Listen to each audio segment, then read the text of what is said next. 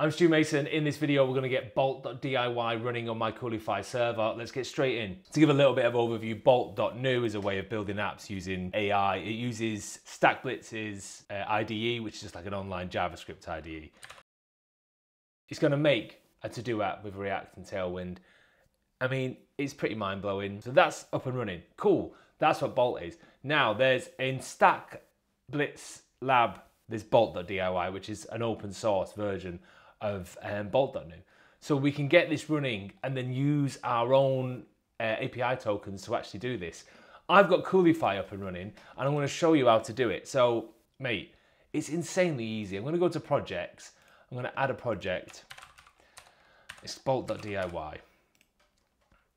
Make apps every day. Let's create that. And then it's created a production environment. In the production environment, I'm going to add a Docker Compose, an empty Docker Compose. So if I go into Cursor, so what I've done is pull down the whole Bolt.diy repo. And in that repo, there's a Docker file and there's a Docker Compose. If I grab these two and compare these, you'll see there's some real difference here. So what I've checked out, this is version 006. So this is the latest version. If I go in StackBlitz Lab, the latest version is 006. So like this is 3 weeks old as of today. So if I just get out of that comparison and I go to the Coolify, I'm going to just grab that whole thing. I'll put this into a gist or something so you can copy and paste it. But I'll grab this whole thing, which is a combination, again, of the Docker Compose and the Docker file for 006. I'm going to save that.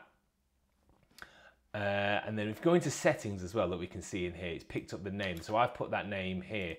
So this is how Coolify likes it. It's Bolt.diy, baby. Let's put that in there. And it's bolt.stuartmason.co.uk. So that's all set. That's fine. Let's save that. Let's go back into general. I mean, let's just click deploy and see what happens. Okay, that's done. Let's go to bolt.stuartmason.co.uk. Let's go for mini because I'm cheap.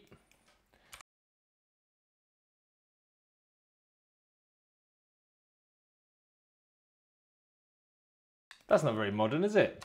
This isn't very modern. Check out, it's multimodal. I mean, that is hot, right?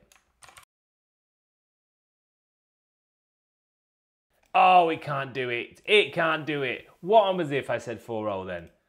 What happens if I bring the big dog in? Okay, one last try. Please make it look modern. Tailwind styles don't seem to be working. Wheel in the big dog. Come on, 4.0.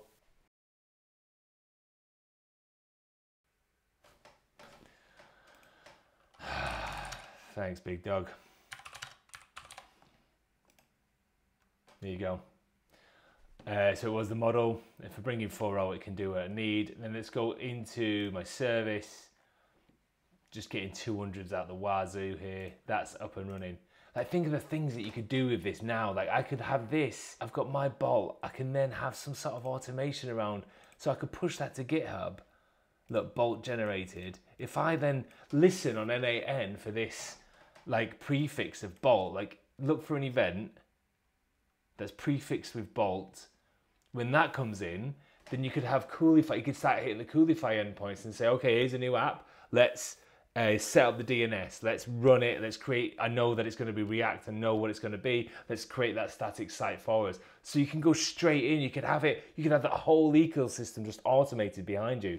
Mate, this is brilliant. This is exciting.